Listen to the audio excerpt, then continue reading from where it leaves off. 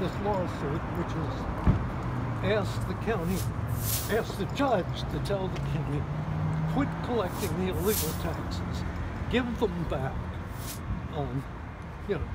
revert back to the voter-approved tax, which is, I'd like to ask him to drop it, but it's legal. There's nothing I can do about it except dislike it.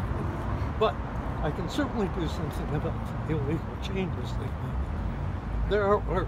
There's the potential, if this thing really goes all the way through court, that the state will penalize the county in addition to them having to give the money back. I'm not looking forward to spending the next year going to court and arguing about this if there's a way to avoid it. And who are all these folks behind you? Let's see. This is Nicole, my researcher, and the permanent Eduardo. This is the plaintiff. This is the guy who lives next door. This is the Humboldt Cure runner. This is a swell guy who's come. I'm a consultant. This is my co-counsel, Fred Fletcher, and his wife and child.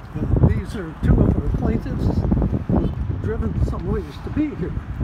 Yeah, how far do you come? It's about a 5.5-hour drive. There you go. Would you give me some idea what this means to people? They've driven 5.5 miles hours each way to be here. Can you tell us why you're part of this lawsuit? Because we feel that this has been very unfair. It's a lot of money for something we have not even started to do. Our permit has just was just given to us in December, and we got the bill like a week later, and it was for last year when we were not even in business. We were not doing anything on the property. So, do you mind telling how much they taxed you with? $40,000. $40,000. And there was no cultivation? No cultivation. And we're due to pay another bill of $27,000 on the 30th of May. So it's a lot of money to come up with. And what did they base that amount on? The size of the property that we are asking for in the permit is what they're basing it on. And there has not been any cultivation on that site yet because we had not gotten our permit. Makes you upset? Oh yeah, yeah. So. Where's your parcel located? It's in Bridgeville. Bridgeville. Do you know of any other industry, any other crop was ever taxed not on yield, but on the idea of it? I do not. I thought, gee, it's a great dream, but so far, no. Until something's been, I guess, processed and sold, I would think that it's not going to be taxed.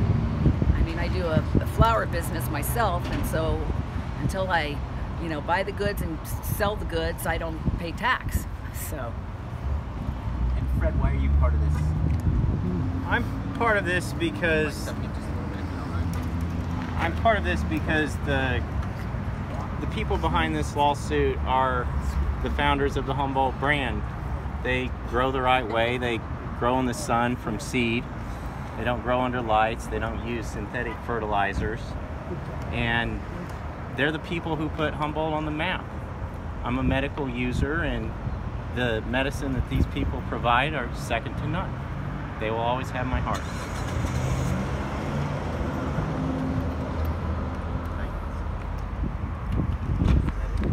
Mr. Denson. Yes. You're quite well known in the cannabis litigation department. You're quite historical, as a matter of fact. I'd like to think so. Thank you. How's it feel to be back on the planks? How's it feel to be back in the courtroom? Well, It's a personal question. I know. I hate wearing suits. I really don't. It's a good tie, but the rest of it I could do without. I've been working licensing, and it is so much more enjoyable, partly because you don't have to dress up.